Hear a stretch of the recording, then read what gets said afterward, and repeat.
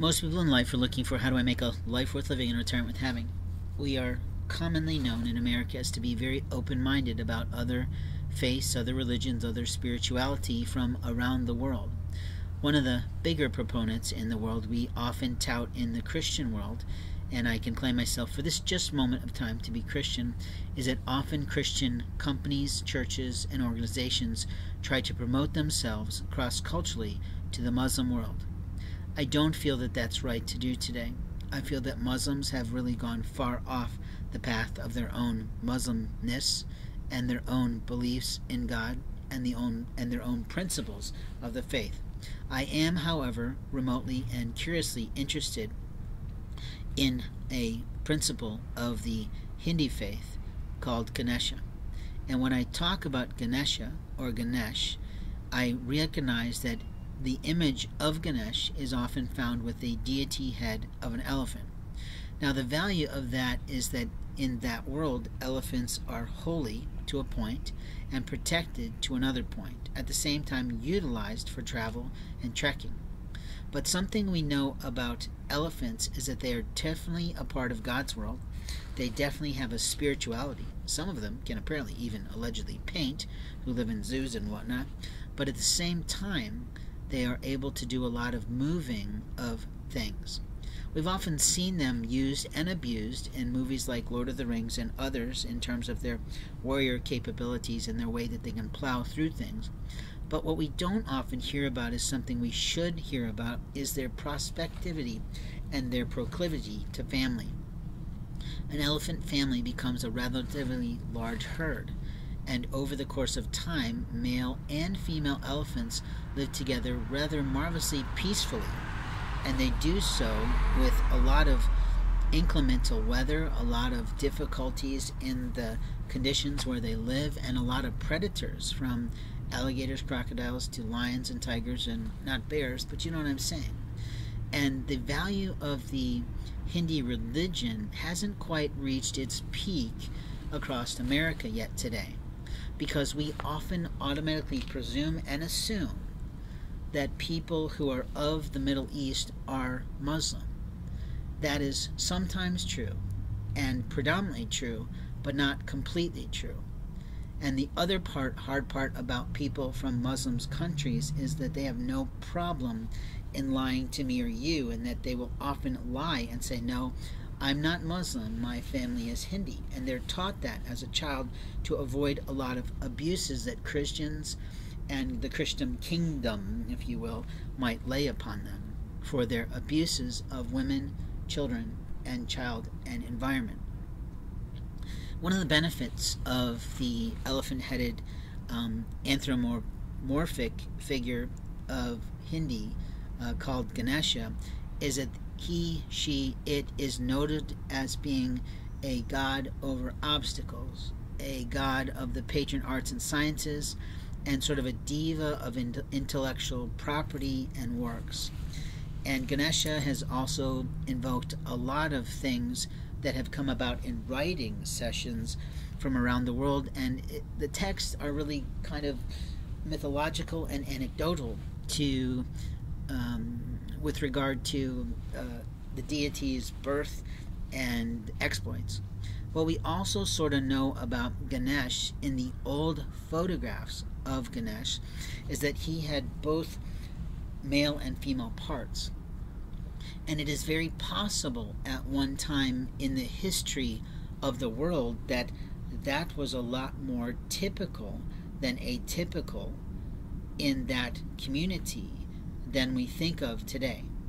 We all are quite familiar because of shows like Oprah, Dr. Phil, Ricky Lake, and others, that there are still children born as hermaphroditic.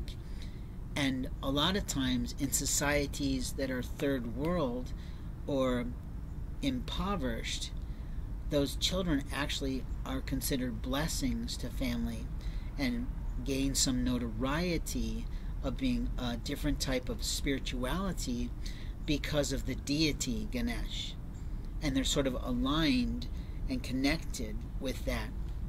What I do know about people who are dealing with, again, a topic that political people have asked me to talk about as a consultant and sort of a old-time understander of the history of this particular predicament of the physical birth defect of not androgyny per se, but a mismatch of soul and genitalia, is that people around the world are abusers and users of those people. Abusers of those people because there's a lot of Christians and a lot of Muslims of hatred, proclivities, and indecencies that want to humiliate those children and demand that they become their biology on the outside as opposed to their cellular health or their soul health on the inside. At the same time, we have abusers, or what you might call bemusers, who want to use them for notoriety, and we've seen a lot of that in television shows today. We did have a film that came out several years ago that was actually done, I felt, improperly, but still was pretty marvelous, in which they did not actually allow a trans actor to play the part. And that was sort of an art and science film. There was also Priscilla, Queen of the Desert, that had a really hard blow to that type of inclination, but not fully what we're talking about here today. You see, the soul is something that is given to us by God. And no matter what race, nation, creed, tribe, club, membership, whatever you belong to, you have to be able to deal with your own soul. And in order to be a healthy person, we know that faith is a predominant part of healing any health condition. So while that's kind of a stretch for some people of a real religious right, what I can say to you all in those arrogance of your minds, that you never have the right to any human being's body without their consent or with their permission. Not only is it a biblical principle that the human body and its nakedness and its genitalia are private to this day, except for the wild and crazy nude beaches, probably the California way, where people are a little bit more fun in the sun and a little bit more caring about their actual physical health and form, and that everybody looks the same in hot bodies or whatnot, and hot toddies when they drink them. But the point that I'm making, without being silly or ridiculous, is that we have an immoral society of every kind and every faith group that is abusing a simple situation that many people feel is just a freak of nature. But what we see from the deities and anthropology and histories of many nations around the world, that there is always a being that has both parts. And it is depicted that way for one of two reasons: that it actually was a hermaphroditic condition, or it was a representation of the soul versus the body in that world. Now, I don't have to give you and cite you all the sources, because if you're really interested in this particular topic, like some people are putting forth as if it's a publicity situation, and I guess that goes back to the users of the condition, that the people who are not bipolar but literally who are bigendered don't feel like they get a right, so they want to stay in the middle ground. It doesn't really work right now in our current society to do that. But more importantly, the people who are gay or lesbian feel that that condition of gender dysphoria or transgenderism is somehow an abuse or an abandonment of that type of sexuality, and I can tell you that it's not. You see, sexuality is a totally separate situation than the way that a person's human soul feels about their actual body. Now, many people across America and around the world can relate to a condition of some sort of a body dysmorphia, in which there's something about the body, their own human body, that they don't like.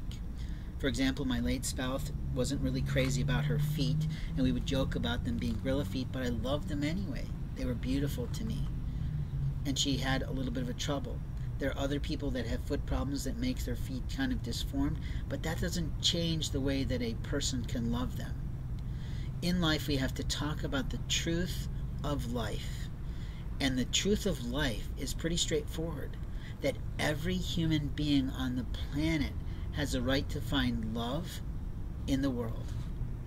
Every human child has a right to find and feel the love of their parent, and every parent has the responsibility and right to not abuse their children.